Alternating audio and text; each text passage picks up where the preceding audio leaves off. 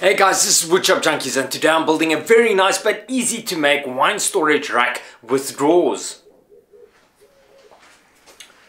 Now you guys have probably seen something along the lines of this project before. A wine rack where the racks are drawers, which allows better access when inserting or removing a bottle, but more importantly, a better view when you want to peruse your selection. As a piece of furniture, I also find the concept a bit more appealing. So when I was recently asked by a customer to make one, I figured this would be a perfect addition to my up and coming plans website. Now, in keeping with my vision of giving hobbyists or beginner woodworkers with limited tools the ability to make nicer or more complex pieces of furniture, I sat down to reverse engineer the concept and develop a easy to assemble version. In this video I'll show you guys what I came up with. Using 19mm or 3/4 inch laminated pine boards, which come in a variety of sizes, eliminated the need for glue ups and also the need for a jointer, which is a tool that the average hobbyist doesn't own. Instead, using a table saw or even a circular saw to rip up the boards into the variety of widths required to make the components of the rack was the first step. And staying with simplicity, I designed this cabinet to only require one of 5 widths of planks, with the exception of one, but I will get to that in a moment. This also has the added advantage of only having to readjust the table saw fence a handful of times.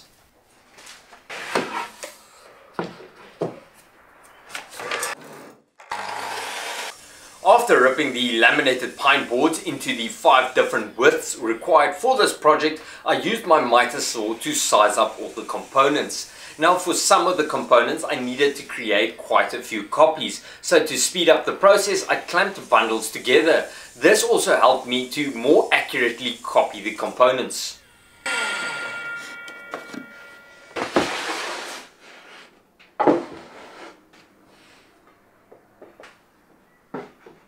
Now guys, pine is not really the most sought after wood species, but I wanted this project to be customizable to the customer requirements, and using a variety of stains and paints the project can be made to accentuate the room where it's going to be used. Now I will be building a more complicated version using exotic woods and maybe adding 1 or 2 additional features. So if you guys want to see that, remember to subscribe.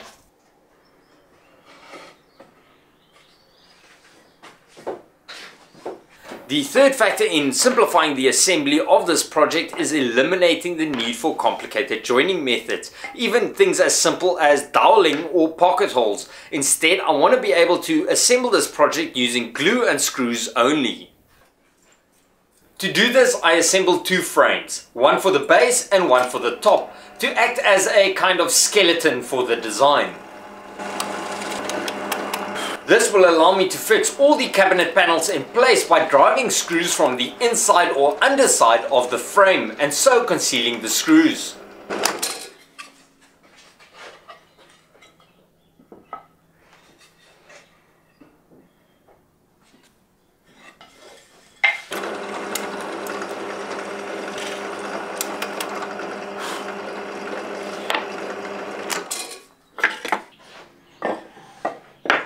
The frames consist of components assembled on 3 axes, allowing me to fix paneling to the sides, front and back and top of the frame.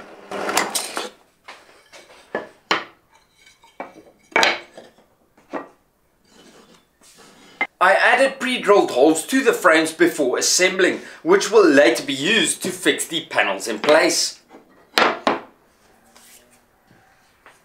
I then used glue and screws to assemble the frames.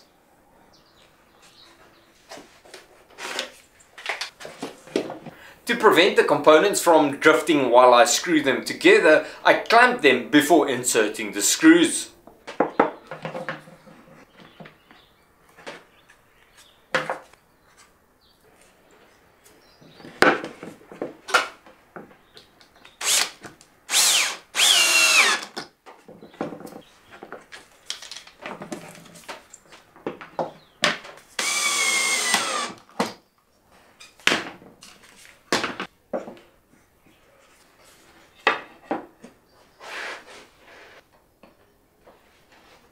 Working with pine can be a bit annoying because it moves a lot, especially if it's not properly dried like so many commercial woods are. So I try to prevent any warping by bracing during the assembly process.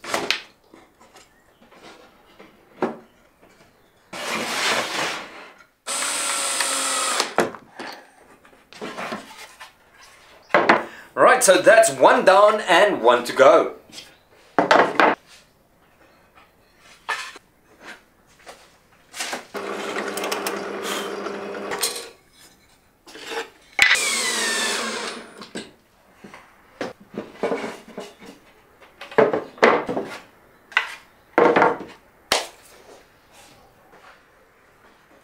Right, so with the two frames assembled, I can start putting together the cabinet, starting with the two largest side panels.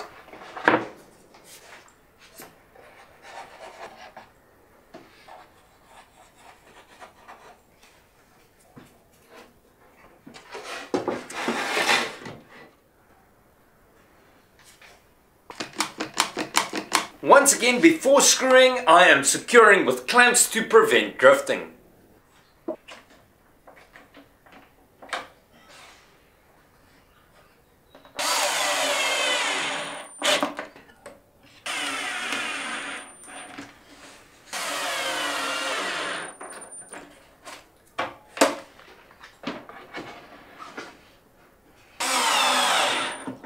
Right, so that is pretty much it for the basic framework of the cabinet. Very straightforward, two frames and two side panels.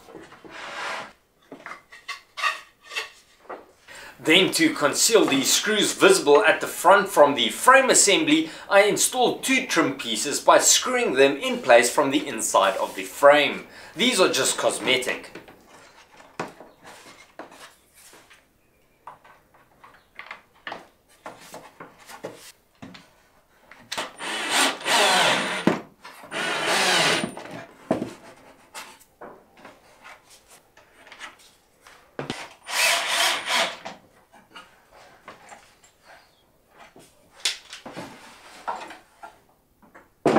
After the face trim, it was time for the base and cabinet top.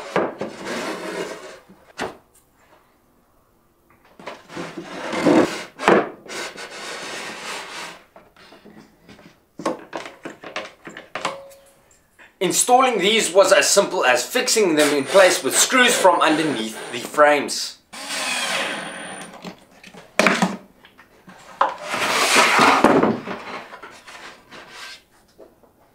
Right, so as I mentioned earlier, there is one odd one out on the components, and that is the cabinet top. It is made to be slightly longer and wider than the cabinet to produce a little bit of an overhang. And that is pretty much it for the cabinet body. As you can see, very simple and just simply screwed together. For this one I didn't install a backing, but for future versions I will consider this because it will add additional structural support.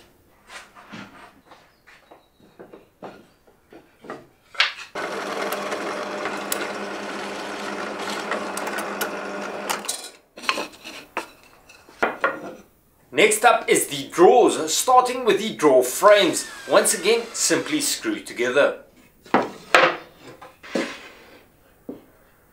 The cabinet is going to consist out of 6 drawers holding 6 bottles each for a total of 36, but the design can be easily adapted to increase or decrease its capacity. Into this frame, I'm going to install slats at a spacing slightly narrower than the average wine bottle, creating the wine bottle cradles. But before I install the slats into the frame, I'm softening the edges using my router.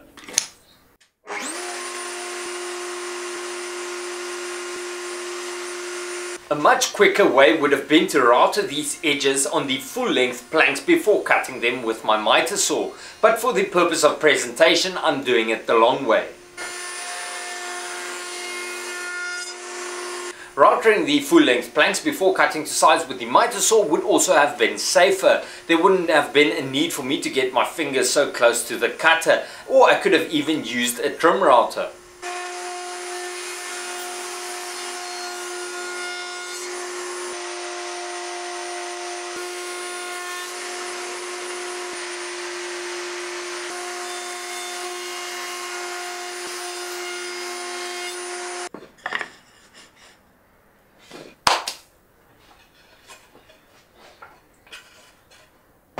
To install the drawer slats, I place the drawer frame upside down with spacer blocks inside. On top of the spacer blocks, I place the drawer slats.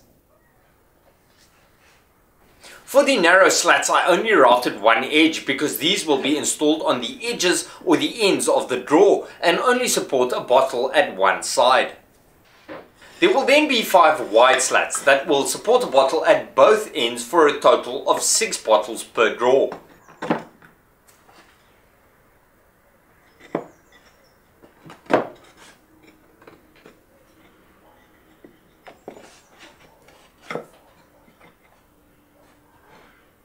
And to ensure that these slats are installed with a uniform spacing, I place spacer blocks between them before fixing them in place.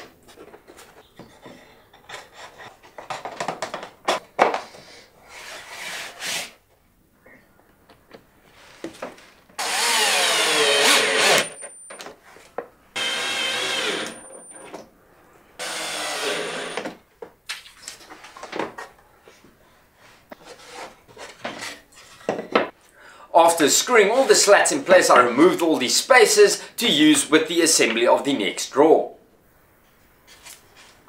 As an alternative to the labor-intensive slats, large diameter dowels can be installed into the frames to support the bottles. I prefer the slats because it allows me to play around with the spacing between the bottles. And for my more complicated version, I'm probably going to cover these in felt.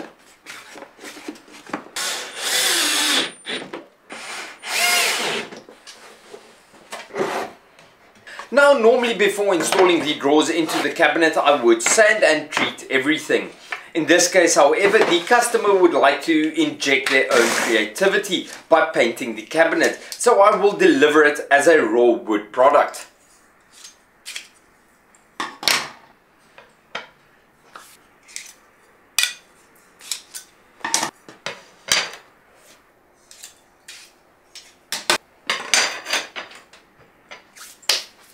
The next step is installing the runners, so I started with the drawers.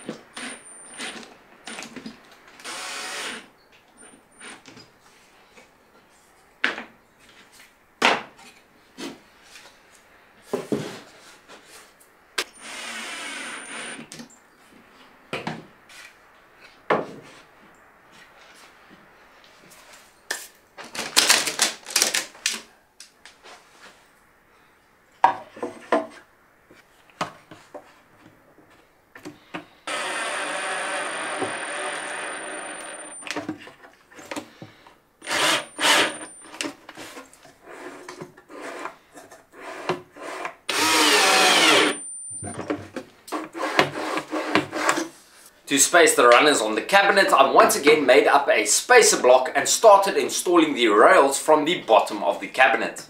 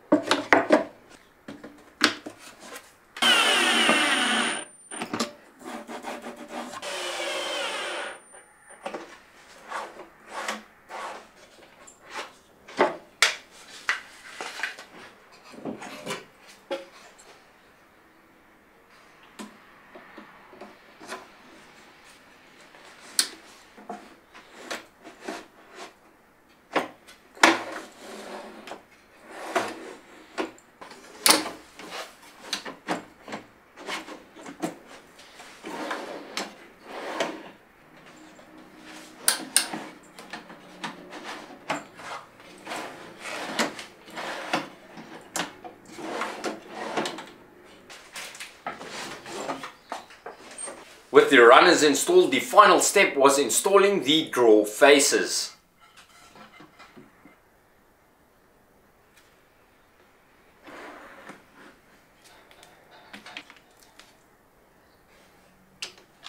I fixed the drawer faces in place from the inside of the drawers to conceal the screws.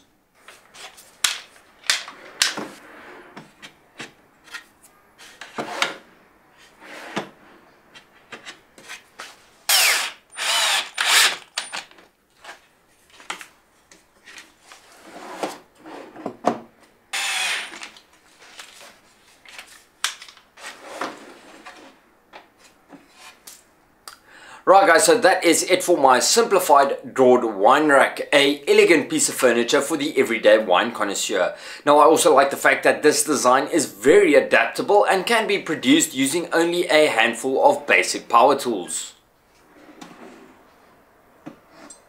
Remember guys, I will be posting detailed plans on this project on my up and coming plans website. So if you want to get your hands on them, remember to subscribe. I will be posting an announcement video as soon as the site goes live.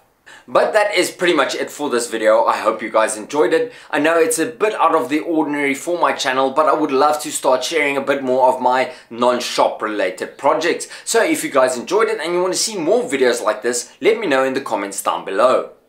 Then remember guys, you can support my brand or my channel by checking out my merch store or following me on my socials. All the relevant links are down below.